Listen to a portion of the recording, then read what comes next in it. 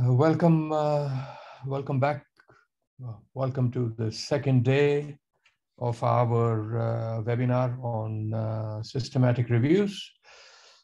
I'm going to commence by starting to share the screen. I presume all of you can see what I have on screen in front of me. And before I make any comments, do any of you have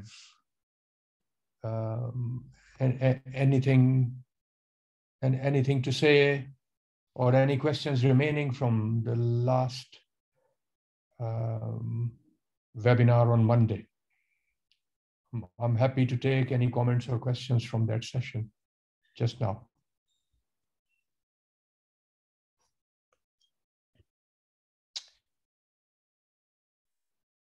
Well, while you're still thinking about the last session, I'll give you a reminder that we're talking about systematic reviews, which are conducted in 5 different steps. The first step is framing the question. The next is searching the literature. The literature search is planned according to the question framed. The studies selected through the literature search are then subjected to data extraction. The extracted data are then synthesized. And then what does the extracted data mean? All of that is summarized. One way to do this summary is called grading. So these are the 5 steps. In today's webinar, again, we are going to have 40-minute sessions with 20 minutes break in between. And in the first session today, I'm going to talk about literature search. Ahead of telling you something about the literature search,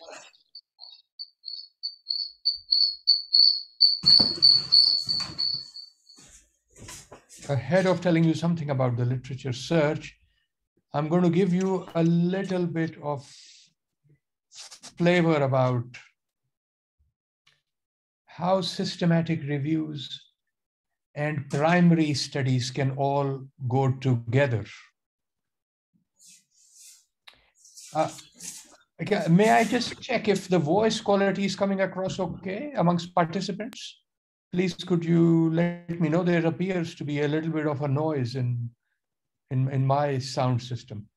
So Mark says that voice appears okay. So thank you for that feedback, Mark.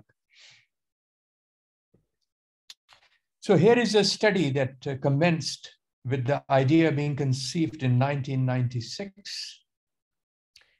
It completed recruitment of the 500 patients required to be randomized in 2006 and was published 3 years later after follow-up was completed and analysis was carried out. This is not untypical of a large multi-center trial.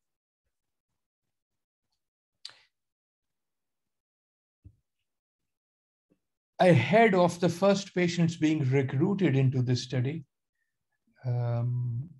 myself and other colleagues who were planning this study had examined all the literature on the subject. And around the same time as we submitted for ethics approval, we also submitted for publication a systematic review, and this was published in due course.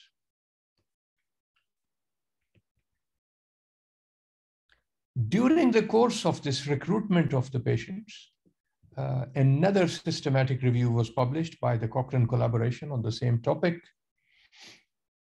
A few years later, the systematic review was updated and republished. This was before recruitment finished. A further review was published as follow-up was being completed. And ultimately, after publication of this trial, an updated review, this time with individual patient data meta-analysis, was published. So you can see that alongside a primary study, there can be a series of systematic reviews published. The idea is to encourage you to think about your own work in your doctoral program, where you are very likely going to undertake a primary study where you're collecting data directly from patients or using data collected directly from patients. And to remind you that alongside it, you have the opportunity to publish systematic reviews. I believe from your program director, Matej, that you are expected to publish or undertake a systematic review alongside your own thesis work.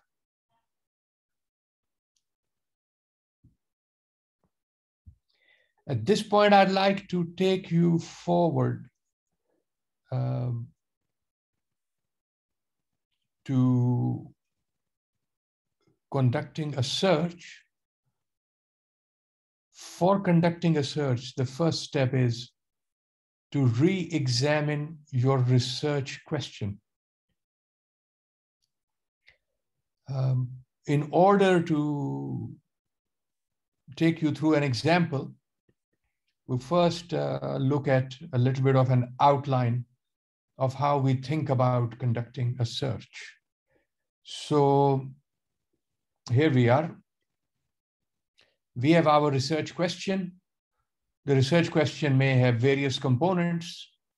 In this example, we have population or participants. The review is about the accuracy of a test or a series of tests. The results of this test are compared with a reference standard test. And the study design for this type of question is called a test accuracy study. So to construct the search for this type of a question, we look at the population and the various tests, and we create search terms for it. And this circle here in blue or green on your screen possibly shows the citations covered by the terms in various databases. And here are various tests. All of those tests are combined together using the term OR. And the set of terms that includes all the tests combined with the term using AND with population.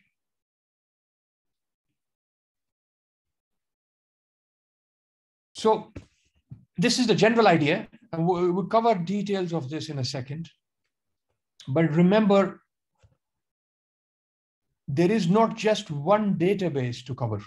You have to carry out this type of a search term combination for each of the different databases that are relevant to your subject. Here, I show example of at least 4.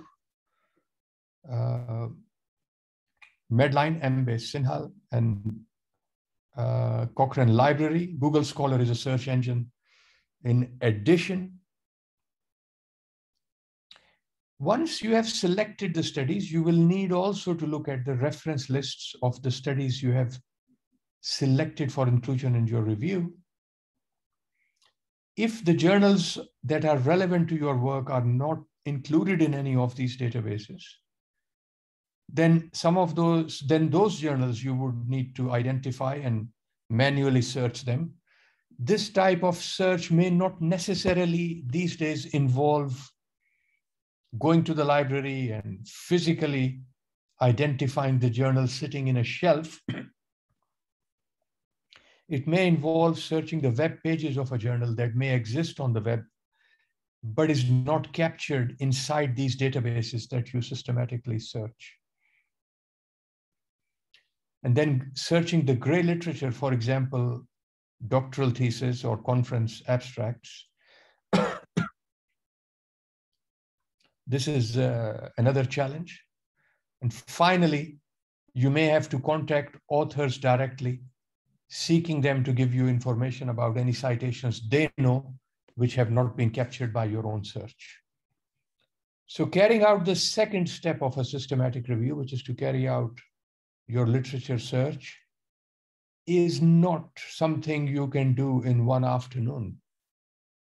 It is quite a time-consuming step. It requires a strategy, and it is this strategies that allows you to succeed in capturing as many of the relevant citations and papers as there are that cover your research question. And before you jump into searching for primary studies for inclusion in your planned review, search for existing reviews. I'll come back to cover this in the second part of today, where we will look at how existing reviews need to be evaluated in order to look at whether or not your own review is required. So you will remember from yesterday that we examined the title, Tests for Predicting Complications of Preeclampsia, Protocol for a Systematic Review. Here is a table taken from this published protocol of this planned review. In this planned review, the population, the structured question has the population, pregnant women with preeclampsia.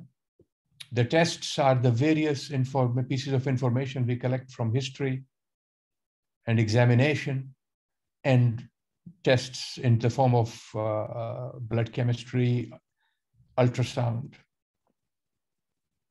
and hematology. And the outcome of interest is complications of preeclampsia, which are maternal and fetal, as listed here. And the design of studies that we wish to include in this systematic review are test accuracy studies. So before I proceed, I just put back to you the question of whether you understand this structured question that is in front of you on your slides, taken from this published protocol of a systematic review. Please write in the chat or unmute your microphone to say what you want to ask or make a comment.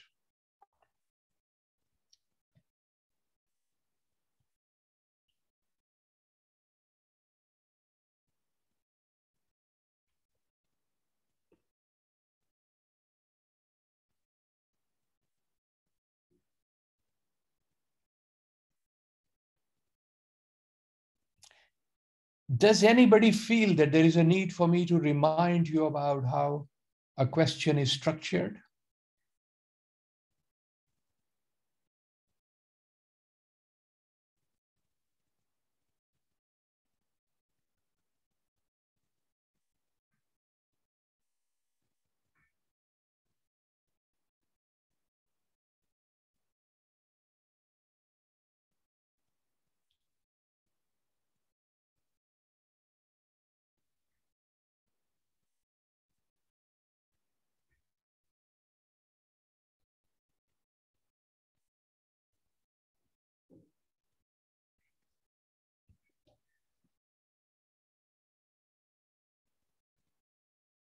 Okay, so Mitya says that he understood, and I have explained. So I presume from this comment that based on, and Sylvia says, yes, please. Sylvia, I didn't understand By yes, please, do you want me to repeat something, or do you mean you have understood?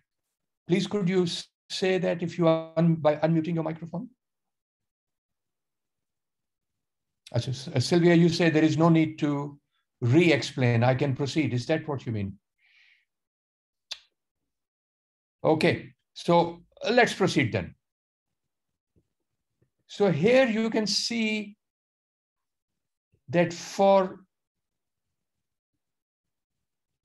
the group of tests that exist, we need to construct a set of search terms or search term combination.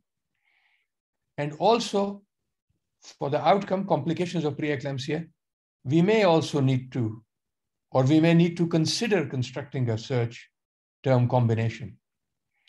And finally, for the population, the additional component of the structured question, we may need to search. So the steps are, we need to identify what are the relevant search terms. MESH or medical subject heading is a descriptor for indexing term used in the Medline database. But then there are also text terms, because the indexing terms are not necessarily perfectly indexed. And then there is a question of understanding how and or are used to combine the search terms. And then there is a search strategy. And in terms of writing the paper or the chapter concerning your systematic review, this information needs to be summarized within an appendix and the findings of the search presented in figure 1. So keep these things in mind as we proceed. The objective is that we can transparently provide what we have done in the method section, supported by additional information in appendix and a figure 1 in the results section. So here we take PubMed as an example. If you log into PubMed, you are able to save your searches. And if necessary, I will aim to show you live some searches on one of your questions that you may want to bring forward for consideration.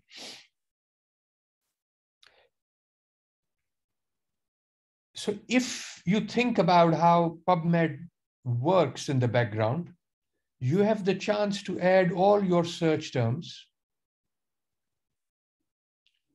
And then you have also the chance to think about how you want to combine these terms using and or.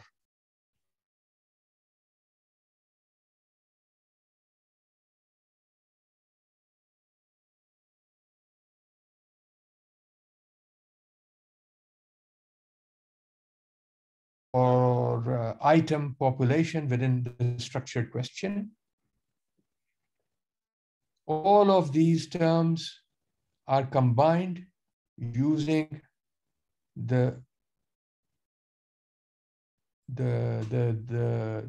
Boolean term or Boolean term or. Then a separate set of terms is created for tests, and they are all combined with or.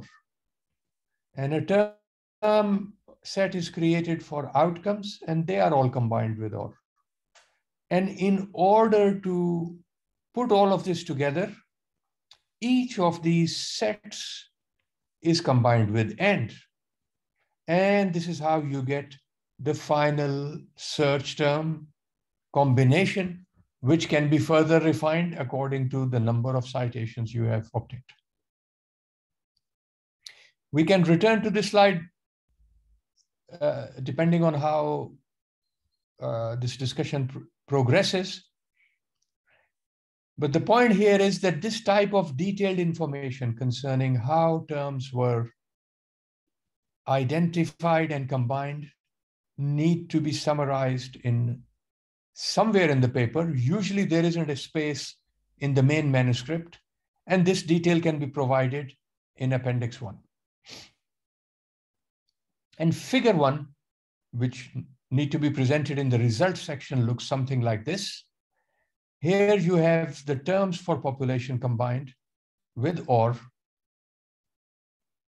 and this number in this particular review exceeds 21,000.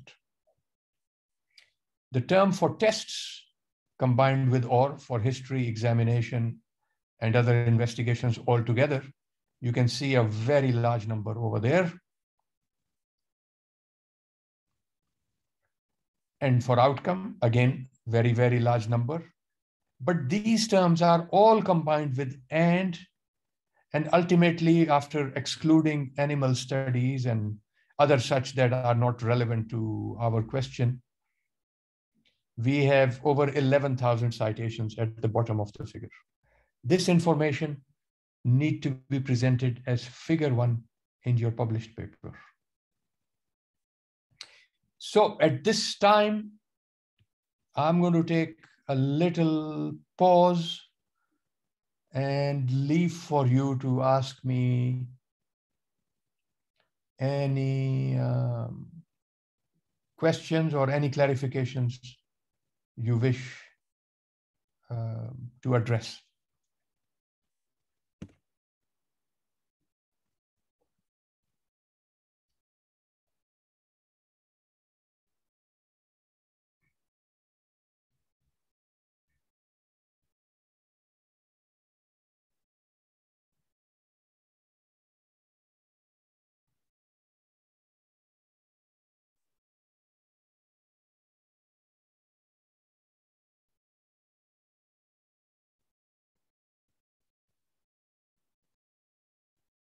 Does it all sound too difficult or too complicated?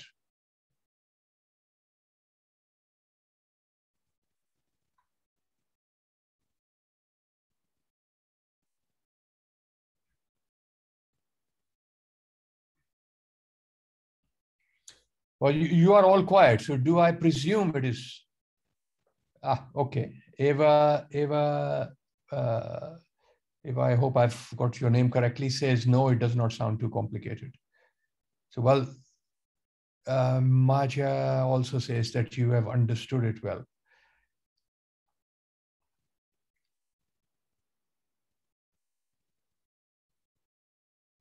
Okay, I'm going to put one of my own questions to you.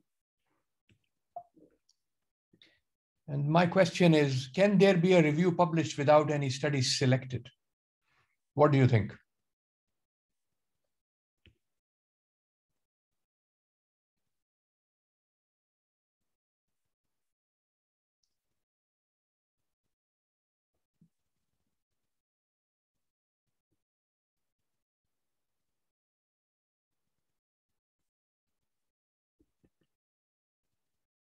So Costa thinks, well, Costa says no question mark.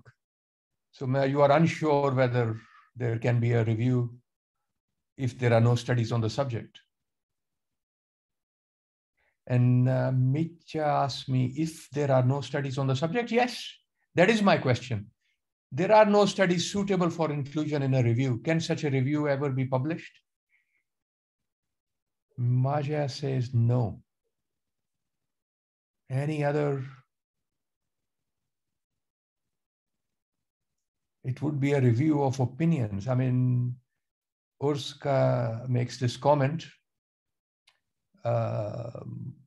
Sure, it could be a review of opinion, but it could also be a review of the fact that no studies exist. Is that not possible?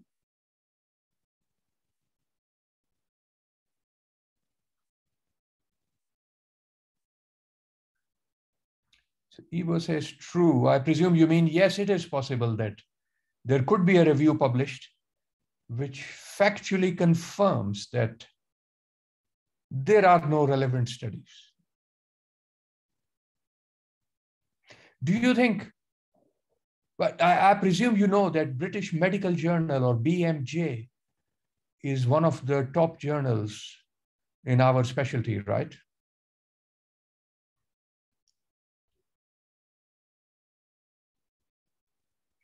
Do you think a big journal like the BMJ could be convinced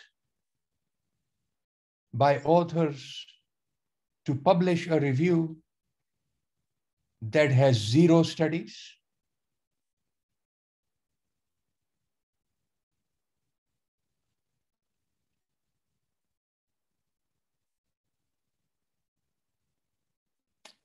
Eva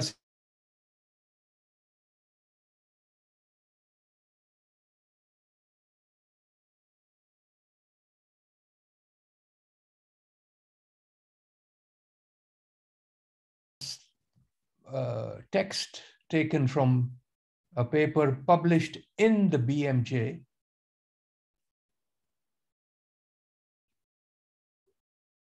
You can see the title. It's talking about impact of signs and symptoms, diagnostic impact of signs and symptoms. And it's a systematic literature review. And here, if you look at the details of the search, which they have presented here in form of a table, they identified nearly 7,000 citations, of which nearly 3,000 were duplicates or on other topics and were removed. And after application of the various criteria, in the end, they were left with just 1 citation.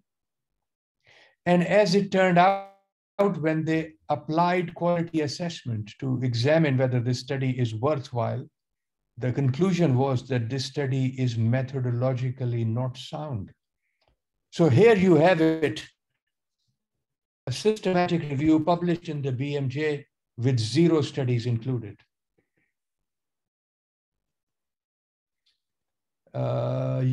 Mitya says, yes, it can be published if it is by well-known authors. Martina says, probably not, but maybe a specialized journal might be persuaded. Well, Martina, you can see that even a big journal can be persuaded. And do you know any of these authors?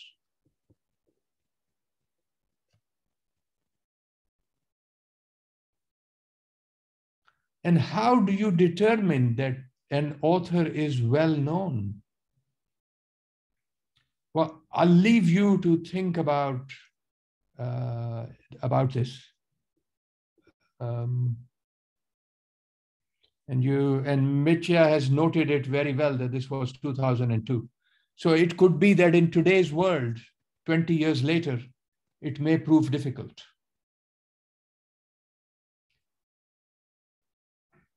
What, Mitya, if you are undertaking your own study and you need to justify that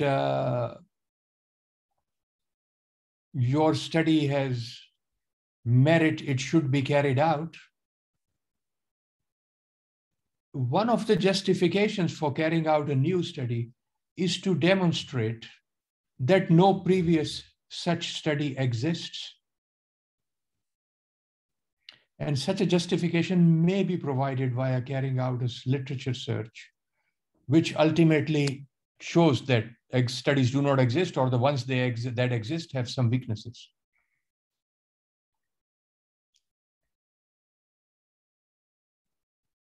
I guess my objective is to demonstrate to you that in an important research question, if you use the correct methodology for framing the question and searching the literature, and if you find 0 or very few studies, this is itself a worthwhile scientific exercise that can be taken forward for submission to a journal or be used for inclusion in justifying the need for a new study which is normally written in the background section of a paper. Ivo says, can we still call it a review, or is it just a literature search yielding no true results? Well, I suppose the literature search did not yield any result is the correct description. But in order to get to this stage, you had to go through the first two steps of a systematic review. So think about it. It is possible that somebody commenced a study. There are many such examples where, following ethics approval, the study was started. The sample size requirement could never be met. Very few patients came forward. Just have a very small study.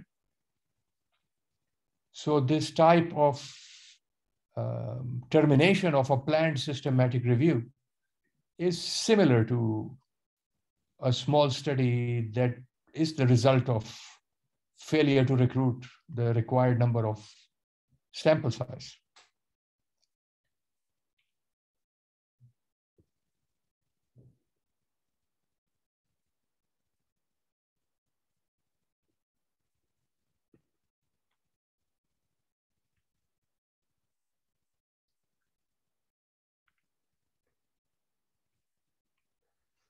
Okay, so we're coming to the end of the first 40-minute session. I'm happy to remind you that my idea here is that if I can help you prepare your review in such a way that when you submit it, it can be accepted in the first go, then I will be a happy teacher because my students succeed in getting published. And one of the key steps in getting published involves writing the justification for your study or writing the justification for your review. So in order to show you some examples of how literature searches can be used to strengthen your submission, I like to take you through some examples.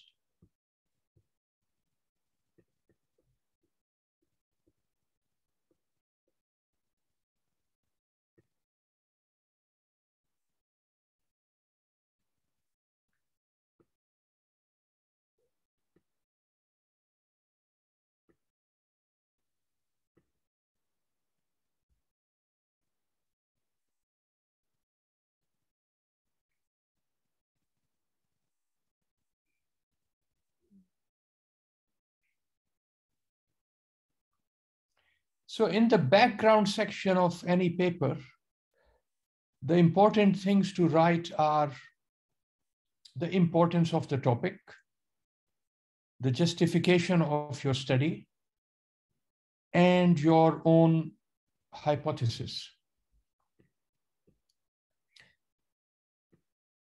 So the hypothesis that you write in the objective of the abstract, which covers the participants' intervention outcomes of your framed question, along with the study design, all go into the third paragraph of the introduction section. The introduction section is not a book chapter.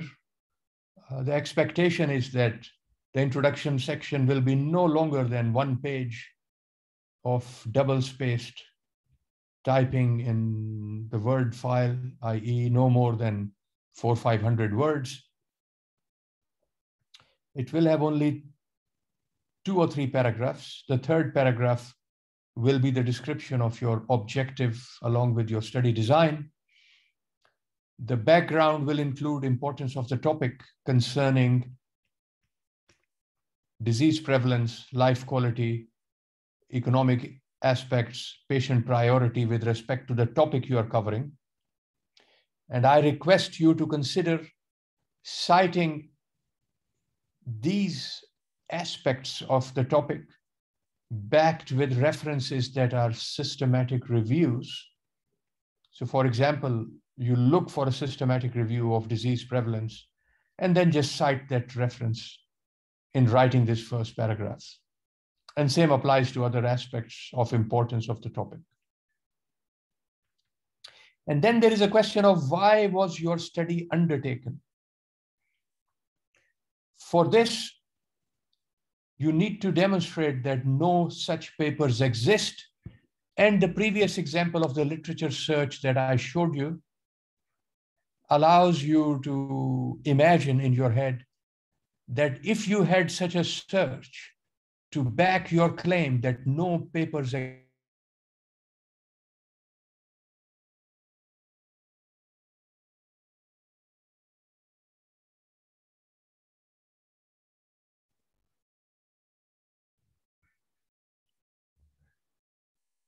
we now have just a couple of minutes left.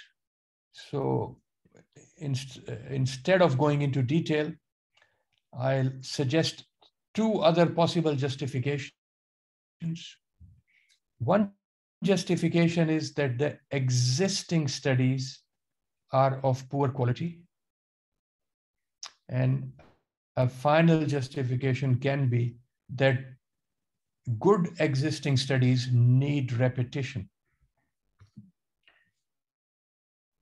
Considering these three possible justifications, I remember at least a couple of questions from yesterday.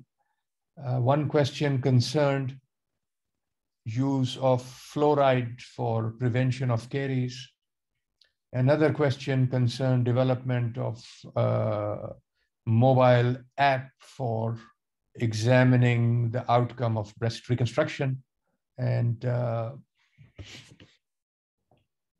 may be other questions that people have thought about since yesterday. My request is for you to undertake some searches on your topics over the next 10 minutes or so, and then be prepared to talk about this when we return in order to highlight why your study is justified and that this information will be useful to you in writing the background section. So with this, we bring the first session to an end, and we look forward to meeting again in about 20 minutes' time. Thank you.